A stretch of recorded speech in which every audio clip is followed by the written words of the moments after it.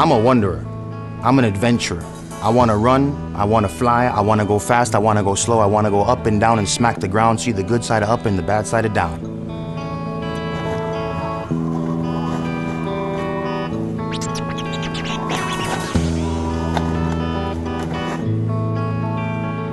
I want to taste, I want to smell, I want to go, I want to see things, I want to question things, I want to learn, I want to know. I want to experience all those great things we have here on this beautiful planet and just feel the love and magic of life.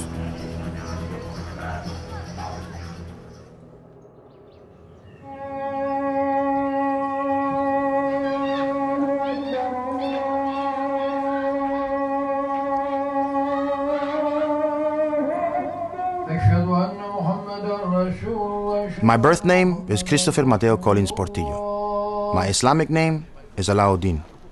The reason why I have an Islamic name is that when you join Islam, you get a new name. And the day that I joined Islam, Sheikh Nazim gave me the name of Alauddin. Well, it was my own free will to become a Muslim, but it's hard sometimes to embrace a different culture, a different mentality.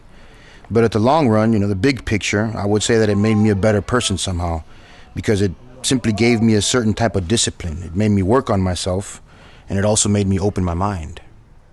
بسم الله الرحمن الرحيم تبارك الذي بيده الملك وعلى كل شيء قدير. Maulana Sheikh Nazim was born in Cyprus in 1922. As a young man, he stood out in everything he did, and teachers knew that he was a special person because he was simply so different than everybody else.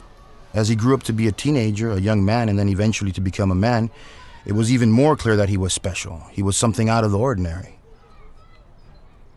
Well, I was 15 years old at the time, living in Spain with my mother, when she convinced me to go to London with her to visit Sheikh Nazim. Sheikh Nazim used to spend the whole month of Ramadan in London. That's why we went there.